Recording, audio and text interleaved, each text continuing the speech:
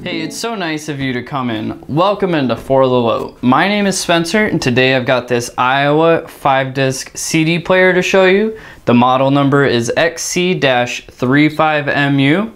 But before we get into it, did you know that when CDs first came out and during the 80s, you had to pay about $16 to $24 to get yourself a brand new CD? Yeah, today, as long as you're okay with getting them used, you can get them free or really cheap. But let's go ahead and talk about this. So on the rear panel, you have optical digital audio output right here, and then you have your standard audio output right here. And this particular one was manufactured in September of 1999. To connect it, you can just use the analog audio cables. You may also use the digital audio if you prefer, but all you have to do is match up the colors. Once you have it all connected, you can go ahead and insert a CD and begin playback. And this is the original remote for it.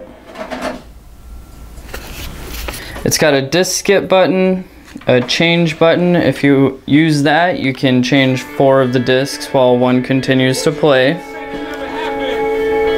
And then you also have your disc select buttons right here. And then you can easily skip to a certain track by using the number pad. And then you have program play as well, or you can use random, and you can switch on and off the repeat if you want it to continuously play.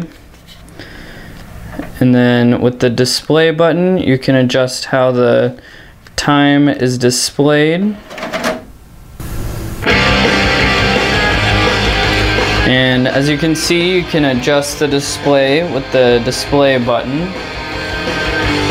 And then you also have a stop, pause, play button, and a power button on the remote.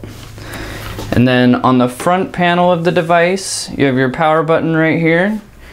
And then you can plug in some headphones if you want to use some headphones with it.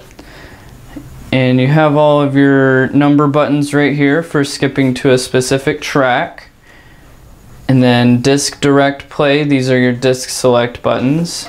Down here you have display, repeat, and random. And then over here you have your disc change button, open close button, stop, play pause. Your search and skip buttons are right there. If you hold it, it'll search through the song. If you push it, it'll skip to the next track. And then you have program play, delete, and a sleep timer. If you want to put it on sleep, you can do that.